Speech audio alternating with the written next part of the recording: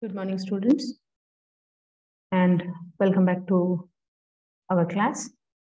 In our previous classes, we have seen on the 6th unit the clinical teaching methods, and we have seen various types of clinical teaching methods in our previous classes. In our today's class, we will move to our new unit, that is unit number 7 on educational media. In this unit, we are going to learn about AVAs, different types of AVAs. What are the advantages and disadvantages of those AVAs?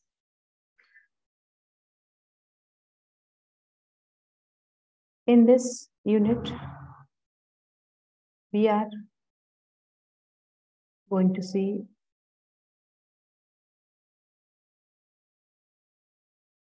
the following points.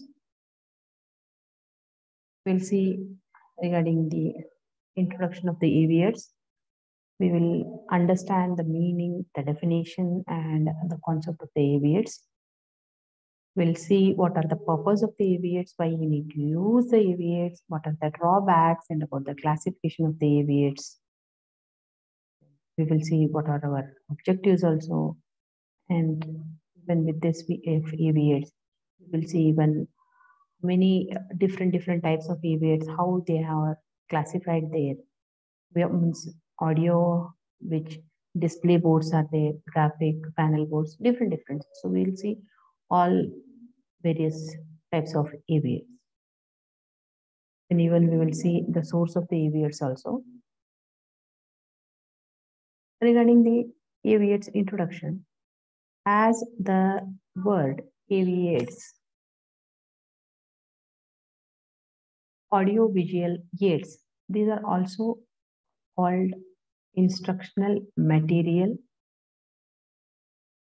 Audio literally means to hear, that is the hearing, and visual means that which is found by seeing. So all such AVAs which endeavor to make the knowledge clear to us through our sense are called as audiovisual aids or instructional material. The simple ways to say, through which we can hear and we can see, and through them we gain our knowledge. That type of material we called as AVAs or instructional material. All these material make the learning situation as real as possible and give us the first-hand knowledge through the organs of hearing and seeing. Means whichever material we are using for our teaching, through those all things, we will come to know about the actual real situation of the things, and therefore will get much more enhancement of that knowledge. Therefore, any device, any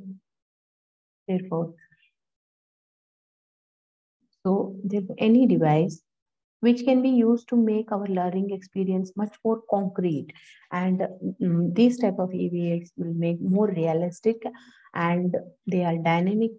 That's why we consider them as AVA materials. We are learned through our sense organs. We touch, we feel, we hear, we even see the things. So through our sense organs, we learn much more things. All the sense organs helps us in understanding our environment. Most of the knowledge which we acquire from the school comes through our ears and eyes only.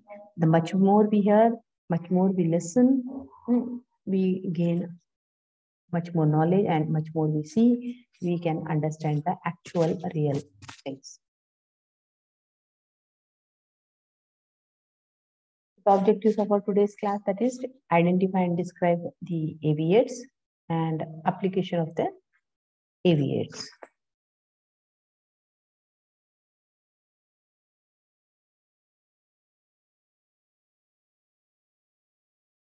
So the objectives of our today's class will be, the student will identify and describe the various types of AVAs and how to apply these AVAs in our teaching.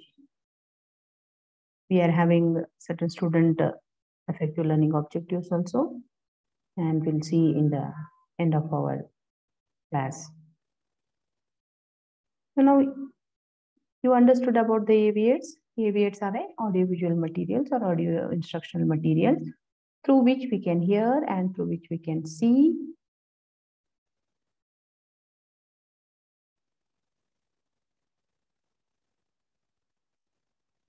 Through which we can hear or through which we can see, and through that we can gain our knowledge and enhance our knowledge much more. This audiovisual media or audiovisual materials are part of a or you can say it as communication technology or educational instructional media or even learning resources. All are these different terms. You audiovisual aids means also same, audiovisual materials also means same it is. Audiovisual media, or communication technology, or even educational technology, you can say, or instructional media, and even learning resources. These are all the various different terms which are used for the AVATs. Earlier, the term AVATs was used in our education. Now it has been replaced with many newer terms. With the advancement in the means of the communication and technology, educators are coining a new words or they are renaming the AVATs. Now let us see what do you mean by AVATs. As already discussed with you people, AVATs are those through which are those any objects you may say through which a person can see and hear and learn the things, through which the person can learn the things. It means the sensory objects or maybe some images which initiate or they can stimulate and reinforce the learning. So it helps the process of learning, that is through motivation, classification, and stimulation. It makes learning dynamic, that there is a dynamic learning experience, more concrete and realistic, and clarity will be much more. Through this AVATs, we can establish, correlate, coordinate, accurate concept. Interpretations can also be drawn. We can do appreciation, which enables him to make the student to make much more learning effective as well as interesting and inspirational, meaningful. Next, there are a few definitions of the AVATs here. So how we can define the AVATs? Audiovisual aids are any device which can be used to make teaching experience more concrete, more realistic, and more dynamic. This definition is given by Kinder S. James. Next, audiovisual aids are those sensory objects or images which initiate or stimulate and they reinforce the learning. Audiovisual aids are anything by the means of which learning process may be encouraged or carried through the sense of hearing or sense of sight. This definition is from the Goods Dictionary of the Education. Next, let me see the concept of the AVAs. Audiovisual aids are sensitive tools which are used in teaching as a venue for learning. That is, as avenues for the learning, we are using the tool, and these AVAs are very sensitive tools. These are a planned education material. AVAs are a pre-planned. So before going to a class teaching, we have to identify what type of AVAs we are going to use in our class so that quicker learning can help be initiated and the student or the child can learn much more with these type of AVAs. So these are a planned education materials that attend to the senses of the people and quicken learning also. It is facilitating a better understanding, that is a clear understanding. In a Chinese, there is a proverb, if I hear, I forget. If I see, I remember. If I do, I know. says the importance of perception in teaching and learning situation. Whenever we learn anything through seeing, we can understand or we can keep in our mind for the 87% of the things which we see will be more effective in our mind. Hearing will be 7%. If we hear, we will forget it earlier. So hearing is 7%. Then odor by 3%, touch by 2%, and taste by 1%. That's why audiovisual aids enhance the clarity of the communication. They provide the diversity in the method. Then it increases the forcefulness of the subject being learned or taught and serves in the instructional role in order to supplement, enrich the teacher's own learning. Now, what are the purposes of the AV-aids? For what purpose we are using the AV-aids? The AV-aids provide basics for more effective, perpetual, and conceptual learning. To initiate and sustain attention, concentration, and personal involvement of the students in the learning. Then AV-aids also provide concreteness, realism, and lifelikeness in teaching learning situations. Then they help to bring the remote events of either space or time into the classroom. Next, it also helps to increase the meaningfulness of abstract concepts. It helps to gain the practical skill. It helps to introduce opportunity for situational or field types of learning also. It helps for our better motivation. We'll get a clear images, then various experience will be there, and we'll have a variety of the stimulation. Then a person can also retain much more, than have a greater opportunities to handle and manipulate the AV-aids. They capture the attention. They help the meeting the individual differences also. They help in reinforcement and also positive transfer of the learning. So now, why AV-aids are needed, or what are the importance of the AV-aids? AV-aids are important because they improve and make the teaching more effective, and they even enable the audience to look, listen, and learn. And the AV-aids will be displayed so the audience can look over them, they can listen to them, and they can learn from them, through which they can improve and make much more teaching effective also. AV-aids helps in making the learning interesting and profitable. Even through the learning through AV-aids, it will be much more interesting and also it is profitable for the students. It quickens the pace of learning. When we are learning through the AV-aids, so our learning will be much faster. It economics teachers' effort. The teacher's effort will be also economized, and it will foster and develop the knowledge of the student. It will add variety and newness to the lesson. That is, we can add new things for the lesson, and will provide a various experiences for learning. It will also help to overcome our possible hurdles during which the act of teaching is being done with help of the AV-aids. Many times we face the problems of failing to show certain things. If we are having AV-aid, so we can display the AV-aids through which we can overcome those hurdles which we cannot present without the AV-aids. Then it will also bring expected behavioral changes among the learners.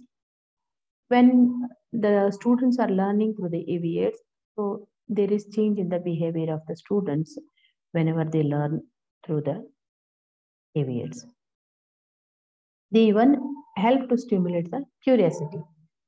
For example, whenever a new AV-aid or any new model we take to our students, then if it is a very new aspect for them, the students will be having much more interest to see how it is, how it works, and what is the use of it. So they will be stimulated and they will be having curiosity to understand about the events. They provide a concrete experience or a direct contact with reality or serves as a source of information and lifelikeness in teaching learning situation. Next, the student acquires clear, accurate, and a vivid image during the whole process of the learning, and it also increase and sustain retention and concentration. They make personal involvement of the student in active learning and meeting the individual needs of the learners also. Increase the meaningfulness of abstract concepts by stimulating correct thinking. It can serve as an open window through which the student can view the world and its phenomena by bringing remote events into the classroom. They provide an opportunity for a situational type of learning that is like field trips. Then there is the provision of active participation of the students and various experiences, encouraging the healthy interaction for the effective realization of the teaching so that the learning objective is being achieved. Then it also helps to facilitate and advance the process of applying what is learned to realistic performance and to the life situation. They direct, dramatize the experience, they add interest and vitality to any training situation, and also positive transfer of learning and training and positive environment for creative discipline.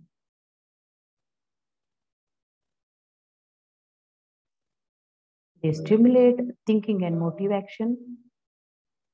They save our time and energy. They help us to change our attitude or point of view of learners. They develop continuity of thought, promote scientific temper as students observe demonstrations and scientific phenomena. They visualize and make teaching more real, acts as an antidote to the like a disease of verbal instruction. It means to say that for our verbal instruction, it is much more enhancing with the help of the AVS.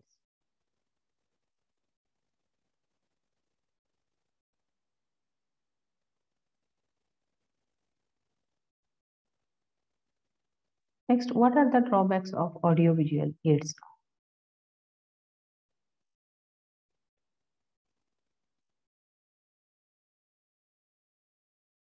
Now, what are the drawbacks of using the AV aids? These are not essential for all the instructional programs. For all the instruction programs, they may not be helpful. And these are helpful in teaching, but they will not substitute teachers and books. Though audiovisual aids are an instructional media or a means for the teaching, but they fail to replace the books as well as the teachers. And there may be possible risk of spectatorism instead of attitude of thoughtful inquiry. And it requires more time for planning and preparing also. Then it tempts the teachers to narrow down the subject because of behaviors. The teachers subject will be narrowed down. That is, when we take the class, we'll be explaining much more things. But when we start showing the things, that time our subject matter will be reduced. Then audiovisual aids are not ends, but they are the means. The audiovisual aids are not the only way to teach, but they are the means. With the help of that, we can assist or enhance much more learning. And as I said, it is a possible risk of spectatorism. People start seeing that only, then they may not pay the attention also. And some AV8 needs current power supply. So even there are certain AV8s, those AV8s will work only with the help of power supply.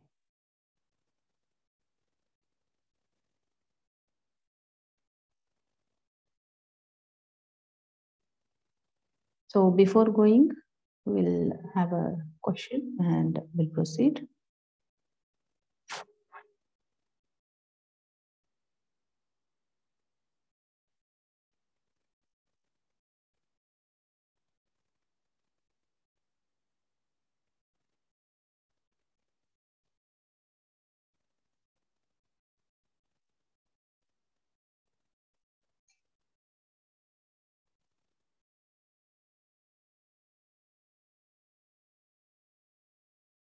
Next, we will see what are the problems in using this teaching aids.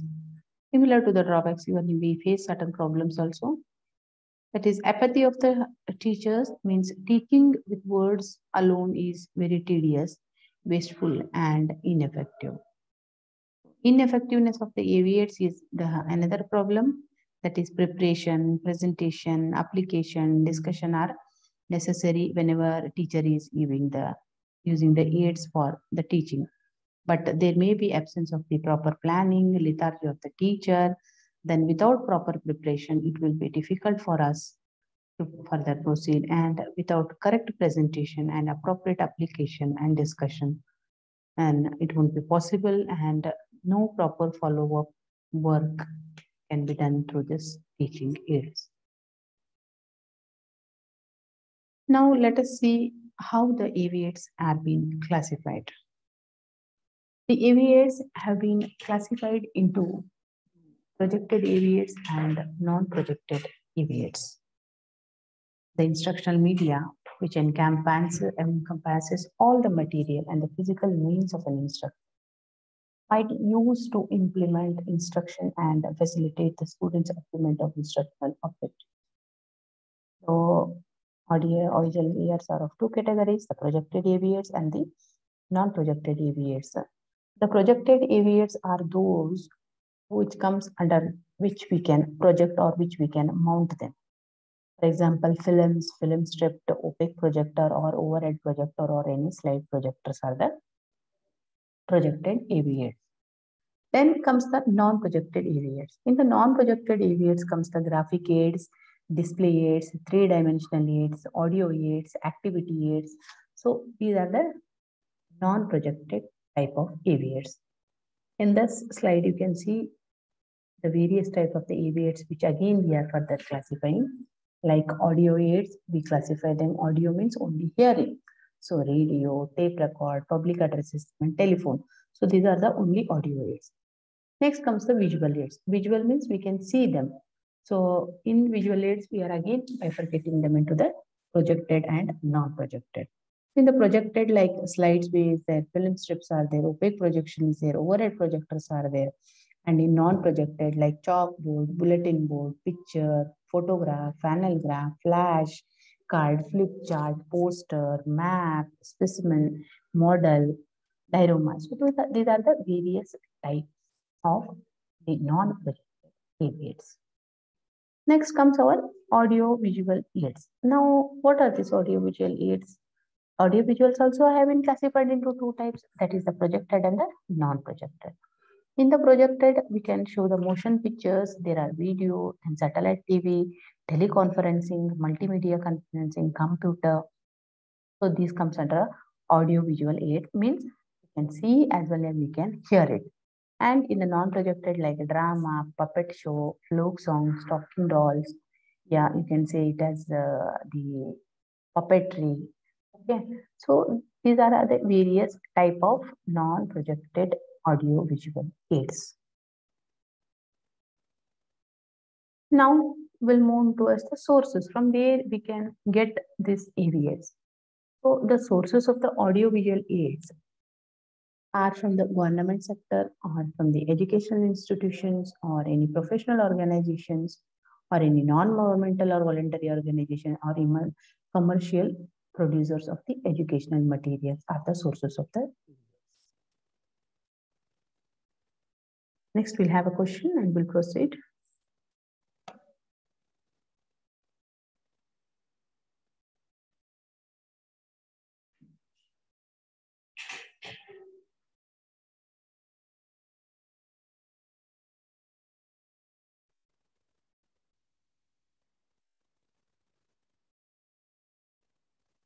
Next comes our characteristics of a good audio-visual. So how a good audio-visual aid should be. A good audio-visual must satisfy this below points. That is, it should be adapted to the intellectual maturity of the peoples and to the nature and the extent of the previous experience.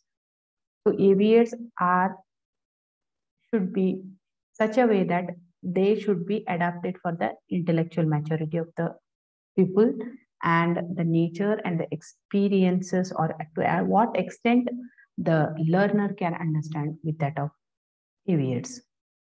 They should be meaningful and they should be purposeful. They should be improvised. That is, we can get easily available. That is, with the locally available materials, it should be used in the preparation. Then they should be accurate in every aspect also. They should be simple, then cost effective as well as cheap they should be. Then they should be larger enough to be properly seen by the whole students in the class. They should be update to the update mark. Then they are must be easily portable. That is, from one place to another place we can carry them. Then they should help to motivate the learners also. So these are the certain good characteristics of the audiovisual aids or the teaching aids. Once again, there are the various types of AV-aids. Again, here I am displaying it. Like in graphic aids, what are there? In display aids, what are there? Okay, we have seen the different classifications, but in these again further we can see what are there. So graphic aids, as I said, the graphic aids are also a type of a AV-aids where we can graphic aids like cartoons, charts, comics, diagrams, flashcards, graphs, maps, photographs, pictures, and posters. Next, in display boards like blackboard, bulletin board, panel boards are there, magnetic board is there, pegboard is there. And in the three-dimensional aids like diagrams, models, objects, puppets, and specimens. In audio aids like radio, recordings, and television, and in activity aids, they may be the computer-assisted instruction which we have learned in our previous classes, demonstrations, then dramas or dramatics, we can say experimentations, field trips, program instruction teaching, and even the teaching machines are also a type of activity aids. And all these aids have been already discussed in the teaching methods also. Then there are certain types of instructional media like real objects models are there. There are certain printed textbooks or handouts or the worksheets. Then there might be some printed visuals like pictures, photos, drawings, charts, graphs. There are some display boards like chalk, bulletin board, multi-purpose board, then interactive. Whiteboards are also available. There are overhead transparencies, slides and film strips. Then there are audio, that is tape, disc, voice type. Then video and film also are a types of instructional media. Then television, maybe the live or even computer software and the web. These are the various subtypes of the AVs. We can say other types of AVs within the AVs. Now, what is the use of our instructional media? What are the use of this AVs? A good aid is like a window and it should not call attention to itself. It is just letting in the light. Any aids are those. They are giving us a knowledge through their working thing, okay? But it should not call attention by itself. Then among the implicit goals that media can help achieve are the following, that is attracting attention, even developing the interest, adjusting the learning climate, and promoting the acceptance of ideas. Then there are certain principles whenever we are using AVs, they should be followed. That is the principles of selection, principles of preparation, principle of physical control, and principle of proper presentation, principle of a response, and principle of them. So these are certain principles. Next, answer the question and we'll move further.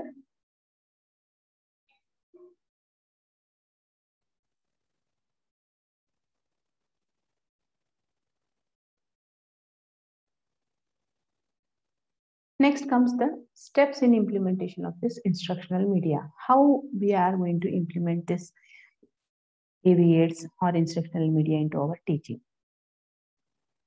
Review instructional goals, objectives, audience, and instructional strategy also. You have to see That is the reviewing of the instructional goals should be there, short of objectives, audience, and even the instructional strategy. Then we have to determine the best medium for your lesson components, which type of medium will be much more suitable for teaching. Then we have to search for and review existing media material, identify if already any AVAs are existing or what, then adapt existing media materials if necessary. Then if new media materials need to be developed, then determine the format, scripts, visuals, etc.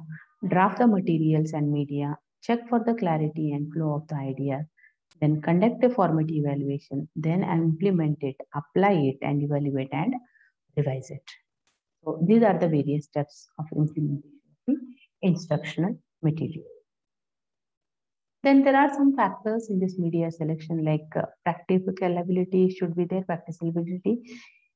Is the intent media practical in that the media is available, it is cost efficient, time efficient, and understood by the instructor. Students' appropriateness should be there, that is the intended media appropriate for the developmental and experimental levels of the students. Then instructional appropriateness is the intended media appropriate for the planned instructional strategy. Will the media allow for the presentation of the proposed lesson in an efficient and an effective manner or not? So these are certain factors in media selection, that is the practicability and student appropriateness and instructional appropriate. Next, we'll have one more question and we'll move on towards our end of the class. You will have an exercise. You have to list the various or different types of the AVAs. This is a exercise for you people and you should answer this.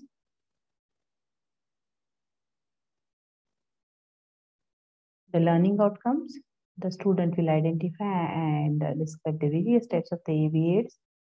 The student will understand the application of the AVAs in the teaching, and these were our student effective learning outcome, that is application of the concepts and topic and its technological application, ability to interpret and analyze data into information and to design and conduct experiments, understanding the available tools and products and the ability to use it effectively, and the adaptive thinking skills also. That was about the class, and once again, well, in a short, we'll revise our today's class and we'll end up the session.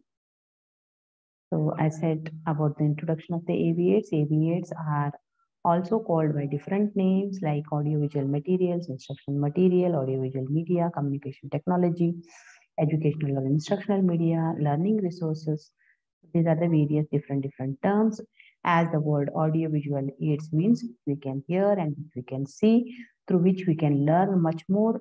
Okay, and these type of AVAs help us in motivation and they stimulate our learning process also.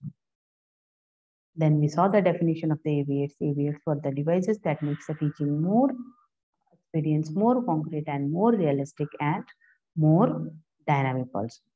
Then we saw the concept of the AVAs, that is by seeing we learn 87%, hearing 7%, by touch 2%, by odor 3%, and by taste 1%. Audiovisual aids enhance the clarity in our communication and they provide a diversity in the method also. We saw the purposes also. There were many purposes. For what purpose we are using this AVAs. Okay, and we saw about the need and importance of AVAs, why we should use the AVAs in our teaching, and how the AVAs should be there. That is the drawbacks also we have seen. Then the problems whenever we are using this type of AVAs. Then we saw about the classification, like mainly they are classified into two types, like projected and non-projected, and even the audiovisual aids. Complete classification we saw what are audio aids, what are visual aids. In the visual again there were two types, projected and unprojected, and in audio visual, that is both seeing and hearing, are projected and non-projected. Then even we saw what are the sources from where we can get this type of AVAs also. Then we saw the characteristics of the AVAs. Then we saw various types like what are graphic aids, what are display aids, three-dimensional what, audio aids, activity aids. Then what are the various types of instructional media also. Then how to use this instructional media also we saw. Then we saw about the principles of use of this audiovisual aids. Then what are the various steps involved in implementation of the AV aids. And then what are the factors of the media selection, that is the practicability, student appropriateness, and instructional appropriateness. And we came for our exercise. So that's all was about today's class, and tomorrow we'll move with the next topic of on the AV8. Until then, thanks for your attentive listening. Thank you.